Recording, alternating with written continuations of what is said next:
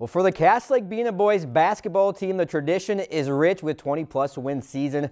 But this experienced group of Panthers have their eyes set on something bigger, and they're ready to take the next step.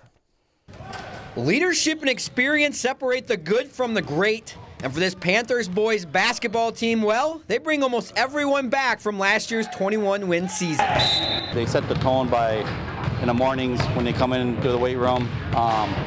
They set the tone on game days. They come in and shoot in the morning, and they're pretty consistent with that. And two of those seniors leading the way, a pair of the area's best scorers, guards Arnold Kingberg and Noah Delapaz, both closing in on 1,000 career points. It's just really good to have like another guy out there that's been here the longest too. Me and him been here the longest, and it's really good having a guy like him out there. He's like my brother, so like we're always with each other, and we've been playing ball together for years, so we already know what we're going to do and stuff like that. But it's not just those two you have to worry about, because the Panthers are balanced and deep with capable scorers. They might, hold a couple of our players in check, but it's the other two that, that need to step up, and they have. So that's a plus. But as much potential as this offense has, the focus and most of the time spent is on the other side of the court to set the tone.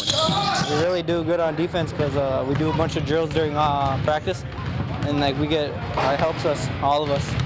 We really work on it. So with an emphasis of getting stops and an offense that can score points in bunches, this Lake-Bena team has their eyes on the prize. Go to state right now. Well, we want to go to state. We want to get to state, but that's not all we're looking for. We want to get to the state tournament, state championship game, and hopefully win it all.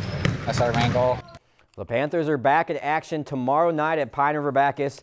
Their first home game of the season will be Monday night at home against Black Duck. If you've enjoyed this segment of Lakeland News, please consider making a tax-deductible contribution to Lakeland Public Television.